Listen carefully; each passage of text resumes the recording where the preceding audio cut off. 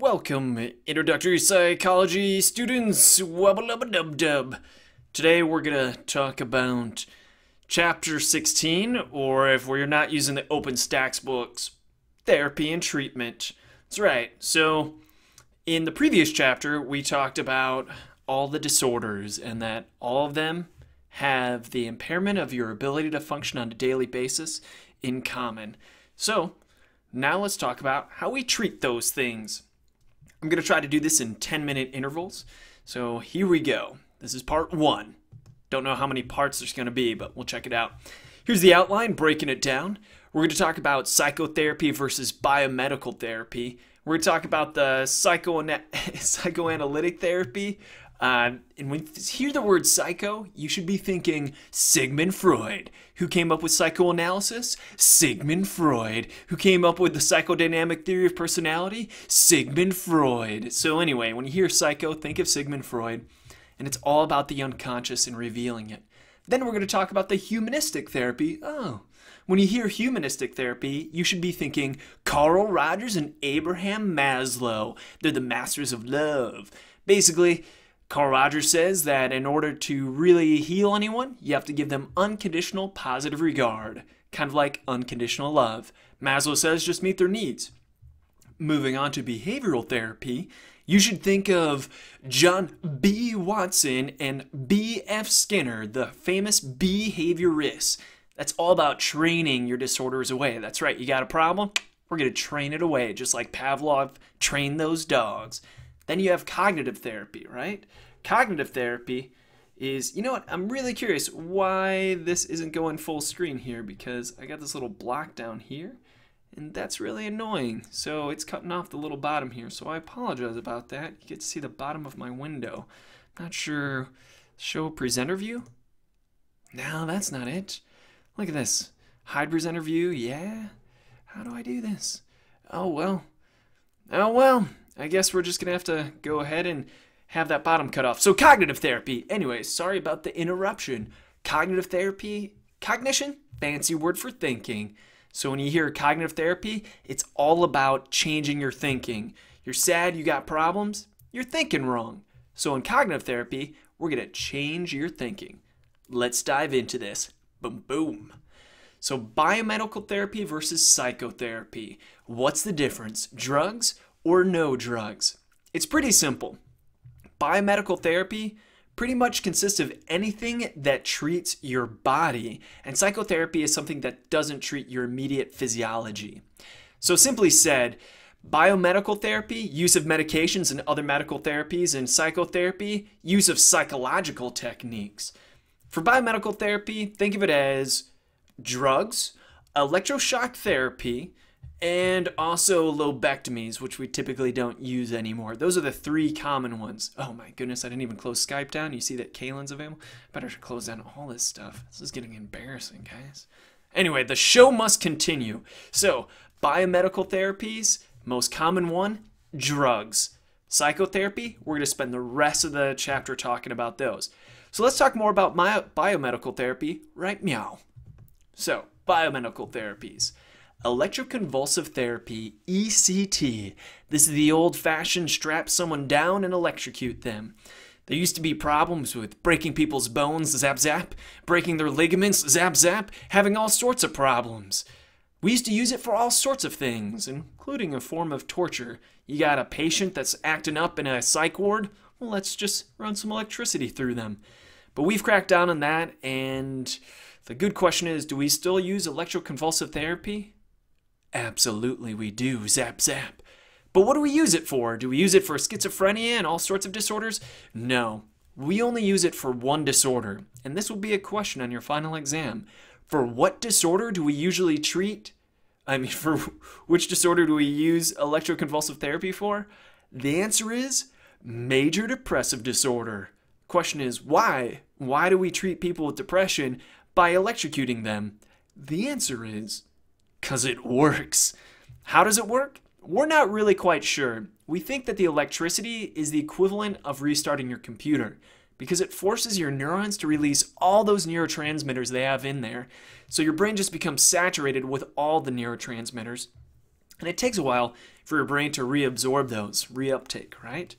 So after a couple days, feel right as rain. And it's interesting, we only use it for last case scenarios, and it's kind of like a prescription. We only give you a little zap zap at first, then we give you a little bit more zap zap, and if that's still not working, then zap zap zap. And people come back. I've administered electroconvulsive therapy before, and people swear by it. But again, we only use it for major depressive disorder. Do we still have problems with broken bones and ligaments from people shaking around and resisting against the straps? No. Why? Because we can chemically paralyze someone temporarily now. Ketamine, my friends, ketamine. The only thing that really moves when we electrocute them nowadays is their cute, adorable toes. Curl a little bit. Curl. It's an amazing thing to watch. Anyway, then we have the psychotropic medications. We're going to talk about antipsychotics, anti-anxiety meds known as benzodiazepines, lithium, and antidepressants. Let's talk about those right now. So antipsychotics, simply used to treat schizophrenia. There's old school antipsychotics and there's new school antipsychotics. The old school antipsychotics, formerly known as neuroleptics, we still call them neuroleptics. It's a general term to mean antipsychotics. But these old school antipsychotics, these neuroleptics, lower dopamine levels. And if you remember from earlier chapters, dopamine is your reward center. It makes you feel good. But if you don't have enough dopamine, then you have Parkinson's disease. You have the shakes. So to people who have schizophrenia, they have too much dopamine on their brain, and if we give them antipsychotics, might they start showing movement problems? Absolutely. So then we came up with atypical antipsychotics, which altered the dopamine levels and also altered serotonin. You're looking at your Abilifys and your Zyprexa, and the interesting thing is if you've seen commercials for Abilify, they don't advertise it as an antipsychotic. They advertise it as an antidepressant modifier. How can it modify your antidepressants? Well, because it gives you that serotonin. And if you recall, people that are depressed have serotonin levels that aren't usually high enough.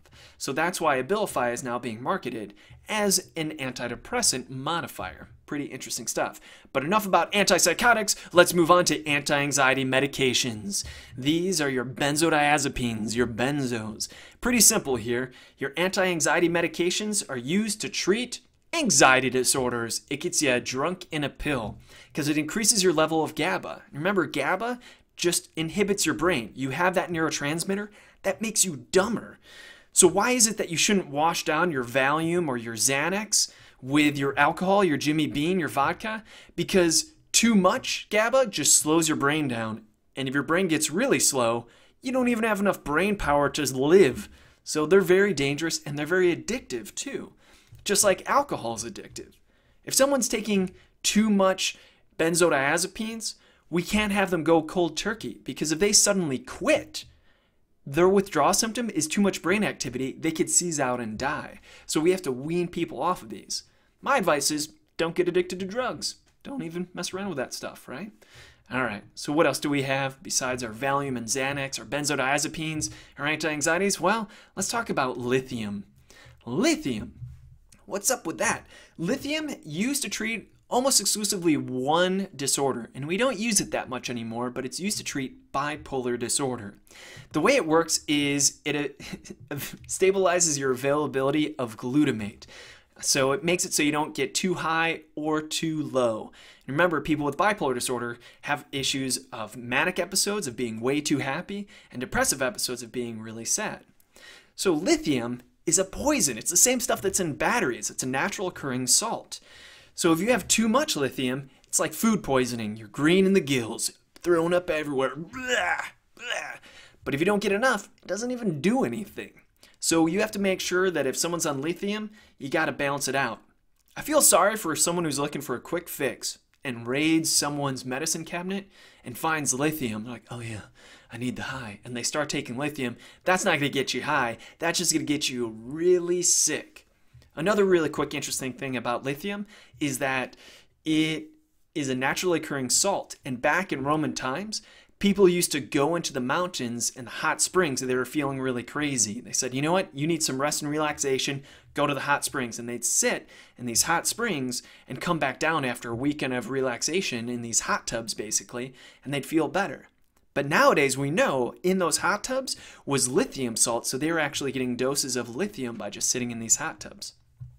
All right, I only got like 30 seconds left on the clock I'm seeing here, so let's talk about antidepressant medications. Pretty simple.